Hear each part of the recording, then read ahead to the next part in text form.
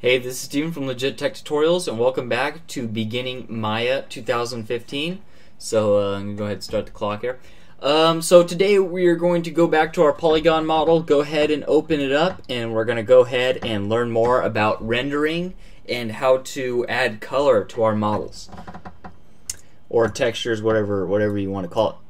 Okay, so first problem that we had here is you notice that here we have a rounded, that this is the smooth model. And this is our first problem, is that in order to add color to this particular model, we need to select the faces of this thing. And you notice that, wow, there are a lot of faces to select. So now if we were back to where we had, the single, just like the square version, which we can't anymore. This is a square version, which there's not too much difference. That now we have to select all these. So what you learn from this right now is you cannot unsmooth it. At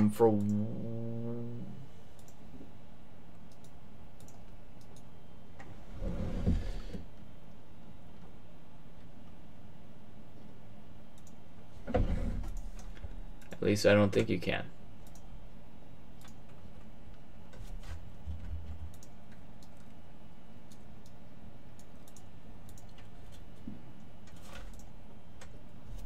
Yeah, so you can.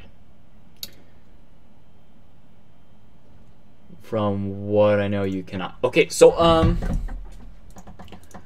here's a smooth model. All right, so the one thing that you need to take away from here is that it doesn't matter on this one. We can still work with this one, but what you want to do is you want to work with just the polygon square, and then save your versions. So save it right before you smooth it. So you should have.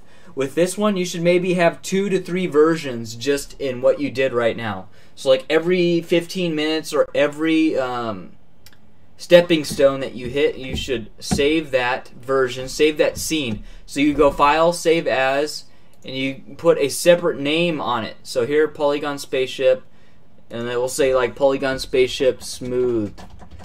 So there, now you have another version, right? So now you would have had a version unsmoothed and a version smooth. So later on it would be something that's rigged or colored, before color, after color, etc., etc.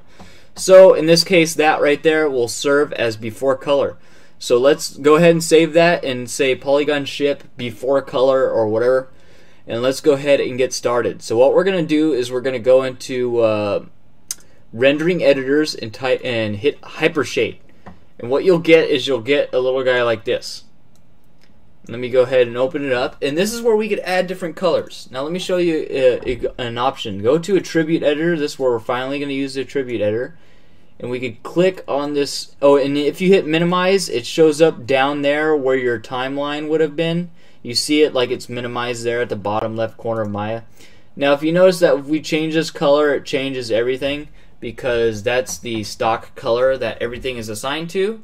So what we're going to do first is let's just assign some new shaders. Let's do like let's do a Fong, which is shiny. So Lambert's solid flat color. Fong is slightly shiny, like a shiny plastic. Then we have Blend, which is really, really shiny. And those are the 3 that we're going to use. So let's go ahead and assign a Fong to it. So let's go ahead and go into the color, and we're going to change some of the color options of this Fong. And you can change the name up here if you want. It doesn't really matter. Let's go ahead and change it to like a light blue or something. Like somewhere around there. And you can change different stuff, add transparency, incandescent, make it a little shiny from the inside or whatever. Diffuse, have stuff shining from the inside, whatever. Alright, so now what we need to do is we need to go back to the model and assign the faces. So as you see here, it's pretty hard to assign one face at a time. But the good thing for us is that this gives me a chance to show you guys a new option, which is here. This is the Paint Select tool. Now what it allows us to do. Oh, by the way, B is B and then the left mouse scrolling. So you hold B and left mouse scrolling changes the size of the paintbrush. We could, oops, you're going to right click and hit face, And now this allows us to paint our face selection very, very quickly, as you see here. Also, another option, double click this and click, where is it? It's under stroke, click reflection. So you double click this and hit click reflection so that, ooh, it's not really reflecting the right direction. I want to reflect it about, there we go. Okay, so that's what we want to do. We want to reflect it about the X. And then we're just go ahead and close this guy.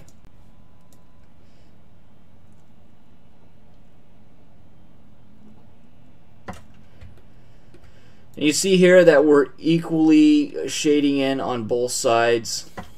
And if you hit Control and then you select, it deletes instead of adding.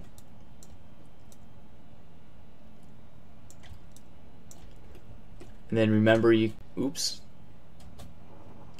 And remember you can hold B and change your brush size. And then we're going to just go ahead and unselect this guy.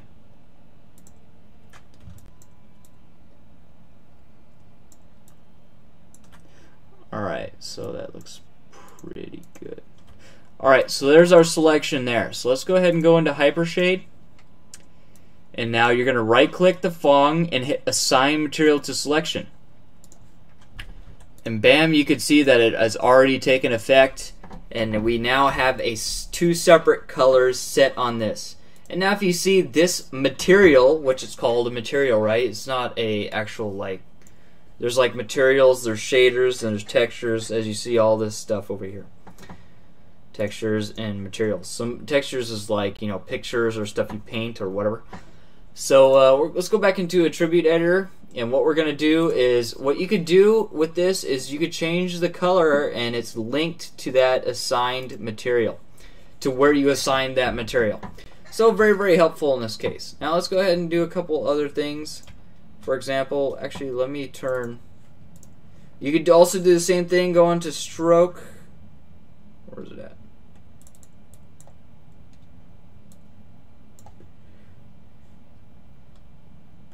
Oh, this one's got soft select. Should I have reflection?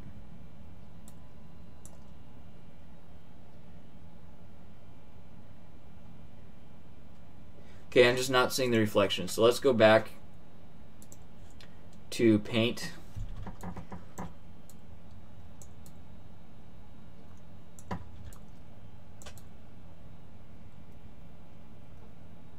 And paint where, actually sorry, I messed up. So if you notice right now, if you go in here and let's say you selected another Fong or like a Lambert, let's go with like a Fong. You'll notice that it gets rid of your selection. So make sure that you have, so let's call these like thrusters.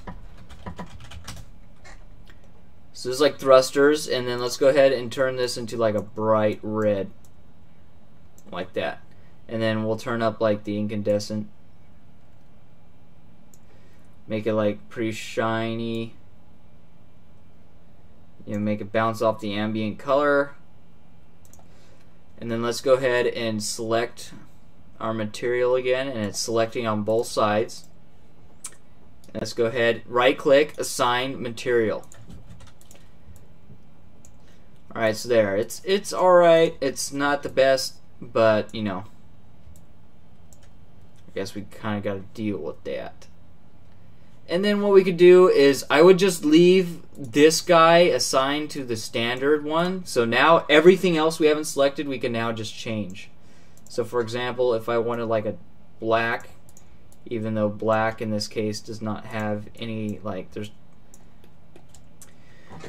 okay, well let's go into, we got it for the most part to kind of be, you know, how we want it to be. Let's go ahead and go back to object mode, and so now we got like a black stealth bomber. Now let's go ahead and let's change this black a little bit. Let's give it, you know, some ink, maybe like just a little bit incandescent, make it a little bit shiny. and give it maybe not so dark, like a grayish, like a matte black. Alright, so now what we're going to do is a little bit of more of a rendering thing. So what we're going to do is you just go into create and do a light, ambient light. And what we're going to do is oopsies, we're just going to pull this guy up. And what that allows us to do, it allows us to light our scene, but you probably want to drop the intensity to like 6. And so I'm doing this by clicking on the light. So now when we hit render, you see a little bit of light in the scene. But you know, our color is so boring, this black. Let me see what else we got. So let's do like a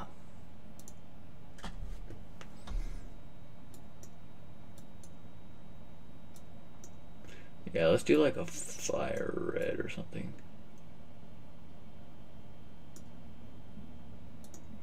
Yeah, you see here that it's very, very boring to have a flat color. You kind of need, you know, some paint, or you kind of need to paint in a texture, you know, or like Mudbox or something to get kind of a better effect.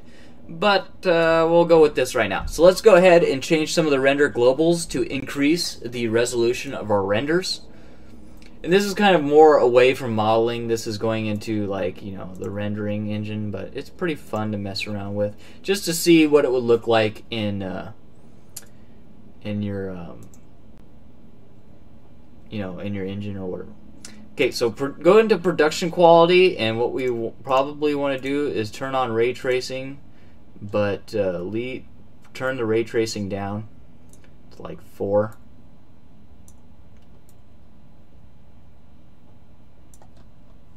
And then you're going to go back to common and turn this guy up to whatever your resolution, whatever your native resolution is for your screen, probably 1080.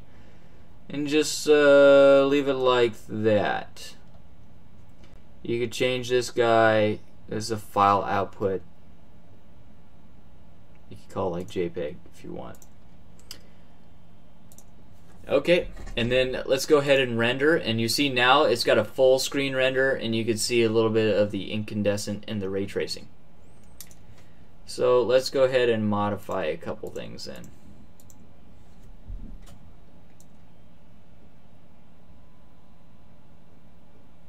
Let's turn it up to like 7. Yeah, I'm not really liking the incandescent color too much.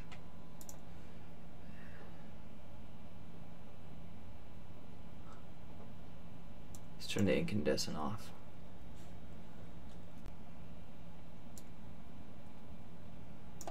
Let's do something like that.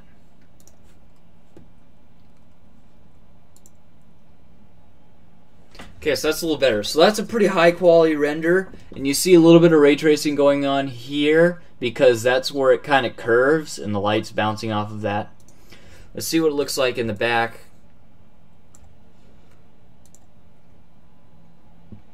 You see there it's got like a weird quality.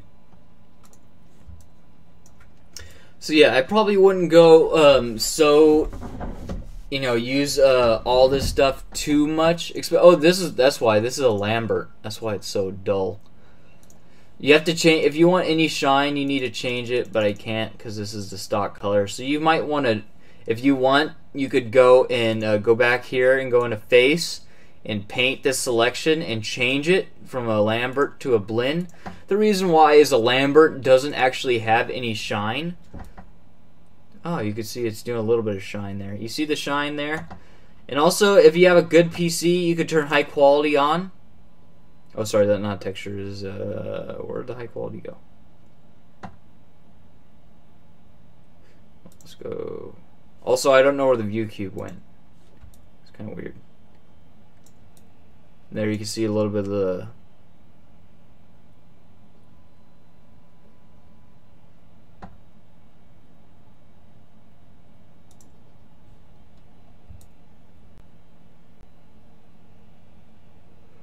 Yeah, so it looks quite a bit better in this mode. I don't know what they did with the high quality mode.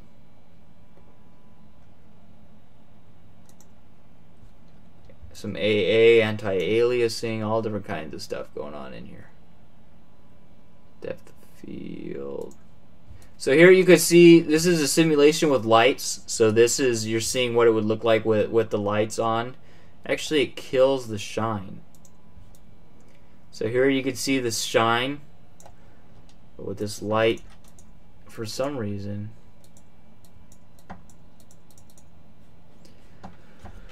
Okay, it won't let me select it. That's probably because I'm not in object mode. Let's go ahead, let's just delete this because we're getting towards the end of the tutorial. Yeah, so you see a little bit of shine here. And you see like a weird point and something weird going on down here. Probably because it's not completely, because this is the standard, and then this is if we smooth it again. So this is 1, this is 3. So whenever you go into the picture, you're gonna see the 3. You're gonna see the 1, not the 3. So it probably needs to be smoothed again, but don't smooth it again. And just saying that. Alright, so one other thing that I want to show you guys, and that is you go to Window and Outliner. Now, Outliner is going to show you everything that's in your scene, which there was a camera, but I deleted it. And this polycube is your entire spaceship here. So I wanted to go over, you know, cleaning up and stuff. So here, make sure that you name all of your surfaces and stuff. So here's a polygon. You can tell by the little image. And so if you ever have any problems selecting things, go ahead and click this guy here. Go ahead and go to the Window Outliner, and you would be able to access that here. Alright, so I just wanted to go over the hypershade here. So that's under Window, Rendering, Hypershade. And what you do first is you create your surface. I'd probably go with blend or Phong. Lambert's flat. You can't get it to actually reflect, so I'd go with the blend or Phong. And then you could use the paint, and then you could use the paint selection tool, and you could use the reflection option there. If you double click on it, then you hit the X here to close it, and you could, you know, paint your selection to whatever you would like. And you hit B to change the size of the selection brush. And then you could you go into the hypershade. So I'm doing just a recap here, really quick recap before we close it out. And then you hit assign. So you right click and you hit assign material to selection. What else? Oh yeah, rendering globals up here. So if you're just modeling, probably don't need to do the rendering globals, but those are here just in case you want to do, you know, hit this render button or whatever. And then what else did I do? I did Window Outliner,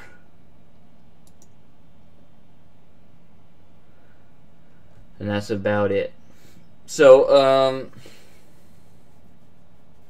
I was gonna say one other thing. Yeah, so save constantly on your every time you get to a milestone, save it so that you can keep your work. And yeah, just go ahead and mess around with the colors, you know, get to learn that and try and learn selecting this and messing around with your render globals and bringing stuff up and down and seeing what that does. Mess around with the lighting, the create lights, ambient light. That will give you an idea of what it'll look inside of a game engine or inside of whatever you're making inside Maya.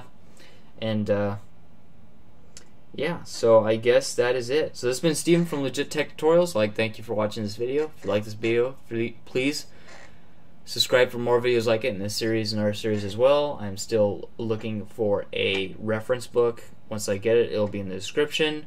And if you have any questions, email me, and I'll see you guys in the next video. Thanks for watching. Peace. Take it easy.